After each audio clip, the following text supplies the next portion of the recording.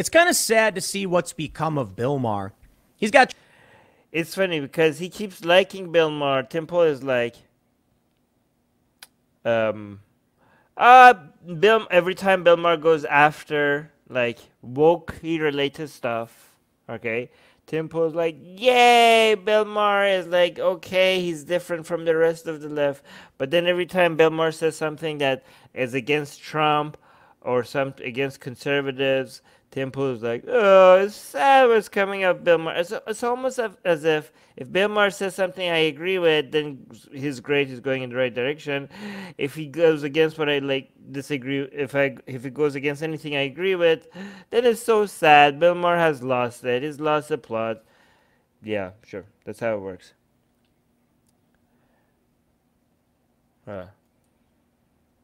Trump derangement syndrome. Trump derangement syndrome. Everybody, this is what they say. These like Temple, who pretends like he's not a right winger, and he is. This is what a lot of right wing people do. Everybody who disagrees with them on Trump is just, they just call it Trump derangement syndrome, TDS. That's all they have. That's all they have. They don't like, okay, if you tell them this is the reason, these are the reasons why I don't like Trump's policies, they're like, nope, nope, nope, TDS, you guys have lost your mind. Everything that Trump does is wrong. That's what you guys think. They have nothing to say. Trump derangement syndrome, and he's got, it's beyond just Trump. There's a kind of political bias exacerbation and shift happening among the left. I was talking to a friend recently who said that she used to be pro-choice but didn't agree with third trimester abortion, now telling me she's totally for it in any circumstance. And I was just like, how did that happen? Like, why did your principles change? Because mine didn't, right? I have no idea. Your principles change because you reevaluate things and you realize you're wrong about something. Your principles changing is not a bad thing at all. Like, oh, mine didn't. My principles didn't change. As if that's something to be proud of. But look at this story. Bill Maher is slammed for saying that Democrats should make an issue of Amy Coney Barrett's Catholicism because being nuts is relevant. Bravo, good sir. The Democrats warned...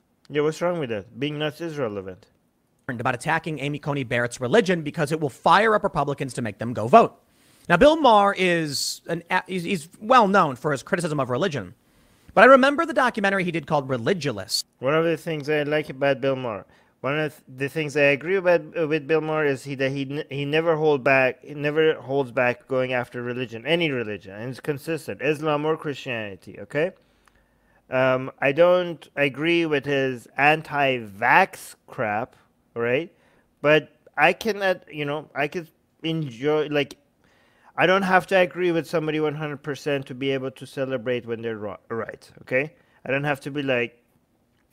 Yeah, I could call out Bill Maher's anti-vax nonsense while appreciate his anti-religion, activism. The fact that he gives so much, he brings it, there is no other platform that is so mainstream, that is so anti-religion.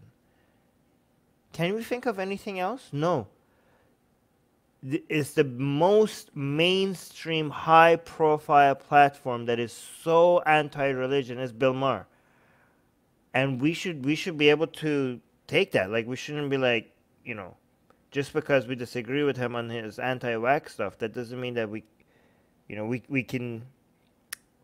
what we can take, right? Let's continue. That was actually fine. I liked it. I don't consider myself particularly religious. I don't consider myself an atheist. Agnostic maybe isn't the right word. So then you left out every single option. Wait, maybe deist. But seeing this from Bill Maher is, to me, him going more extreme. Why? I vaguely remember this. I could be wrong. But I remember he mentioned something about how... This is not extreme at all. Like, he knows his documentary with Religulous, right? Remember, you guys, that Bill Maher made that documentary? This is not at all, his position right now is not at all more extreme than what he was saying in his documentary. Let me check something.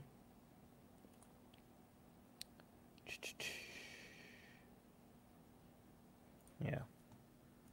how people were praying for him. This might actually be in Religulous. People prayed for him. And as much as he doesn't agree with it, he said he appreciated it because it showed that they were willing to do something they thought would help. They were going out of their way to give him time and energy. And that shows that as much as he doesn't look at what he's saying. He's saying that saying people being nuts is relevant. Again, it is relevant, okay? Giving this like positions very, not people that are insane, extremely powerful positions, is going to affect people's lives. That is relevant, okay? But he's saying that he thinks that this is a contradiction to Bill Maher's previous position, because in his documentary, he was appreciative of people praying for him because he felt that even though it's nuts, at least they were trying, like they cared enough to want to like pray for him or something like that. Like it was he appreciated it or something like that. But that doesn't, that doesn't contradict. These two positions are not mutually exclusive, right? I think that if somebody comes and does some, let's say somebody comes to me and be like, Armin, I really care about you. I want to protect you. Let me cast this protection spell on you. I'm going to cast a spell that is going to protect you. I'm going to think that person is nuts, but I'm also going to think that person is kind. When I'm like, oh, this deluded person is trying to protect me with his magic spell. That's so cute. Thank you. You're a moron, but thank you. All right. Again, being thankful and grateful for somebody genuinely caring about you and wanting to protect you with like a magic shield. You could genuinely be thankful to that person and think like this person is kind because he or she really cares about you. Like it's trying to like cast a spell and protect you. Like you're a kind person that is trying to do that for me. You're insane, but you're kind. Again, these two positions are not mutually exclusive. So that's why the same way, if somebody like prays for me, I say thank you to them. No, why not? Yeah, they think they're helping. Again, I think they're wrong. I might tell them they're wrong if they think like they're not going to get buttered over it, or if they show me some green light that they welcome me criticizing them. But if not, I'll just say like, well, thank you for your magic spells. think it does anything. That was nice of them. They're trying to do something for him. Now, he's calling Catholicism being nuts. Joe Biden is a Catholic. Joe Biden says he is a practicing Catholic. Is Joe? Oh yeah, there we go. Joe Biden. Here comes your point. Oh, like here's the thing. You immediately went to Tim calling out to DS, but you refused to acknowledge the context. We're getting to it. Hold your horses, you moron. Just wait. You idiot. All right. Joe Biden is a Catholic. Joe Biden says he is a practicing Catholic. Is Joe Biden nuts? Okay, hey, I'll tell you what. I ain't going to vote for him. Bill Maher said so. Yeah, so yeah. Joe Biden believing in Catholic faith being true is definitely nuts. Amy Coney Barrett as being a Catholic, believing in the Catholic doctrine is definitely nuts as well. What is the difference? It's the same thing when I say with Muslims or other Christians, right? So religion itself is completely crazy. It's nonsense, right? But a person being religious or not religious, or Muslim or not Muslim, it's not like a binary thing. It's not your mind on religion or off religion, okay? It's not like an on or off switch, okay? So, for example, you could have a Muslim who is influenced a lot by Islam, and a Muslim who is influenced a little by Islam, okay? It's more of a spectrum than a complete on or off, right? So just because somebody uses the label Muslim or Christian, that doesn't mean they're completely insane, okay? But the more somebody is, because Christianity and Islam and other religions are nuts, period, the more a Muslim or a Christian or a Catholic is influenced by their religion, by their moronic ideology, the more moronic their behaviors and their beliefs are, right? So you could have somebody that is like, let's look at the entire spectrum, right? You could somebody that is like just a Muslim, but they're what you call a nominal Muslim, right? Their behavior, their actions is very little influenced by Islam, right? I mean, it's still nutty that they call themselves a Muslim, right? But you go through their life, like maybe Islam has no influence in their lives or behavior, or and you could be like, okay, so given that the influence of Islam is very low in their life, then their behavior and their actions are not that moronic, right? But then you have somebody that Islam has a little bit of influence in their lives, right? And they pray 5 times a day, they fast, but other than that, not much influence. So these people, a little bit more moronic, okay, than a nominal Muslim. Again, saying somebody is like has moronic behaviors or beliefs, it's not that unique. Most of us have some moronic behaviors and beliefs. But given that religion is 100% moronic, if your life all of a sudden goes to the direction that is like, you're 100%, everything you do is influenced by Islam, there's everything that you say, everything that you do, you consider Islam before you do it or you say it, then yeah, you're 100% a moron. And everything you do and say is moronic, right?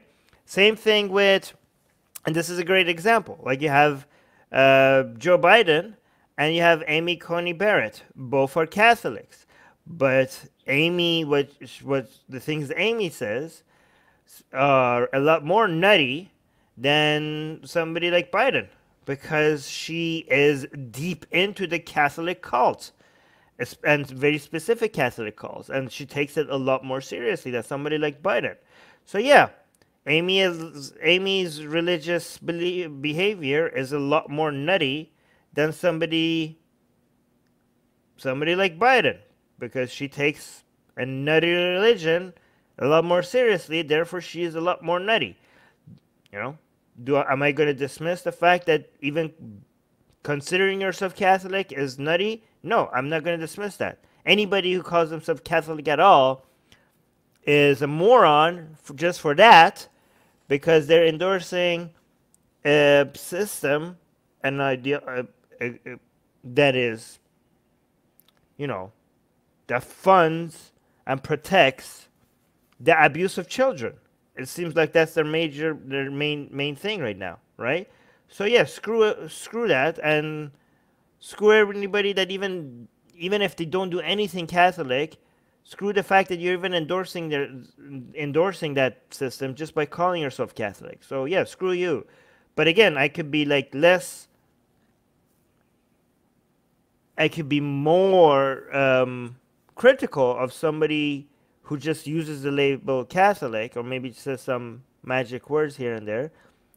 I could be more critical of, compared to that, I'm more critical of somebody that is actually like really, really wants to follow the doctrine and also make it, spread this disease. Like do you think like Biden wants to bring the kingdom of heaven on earth?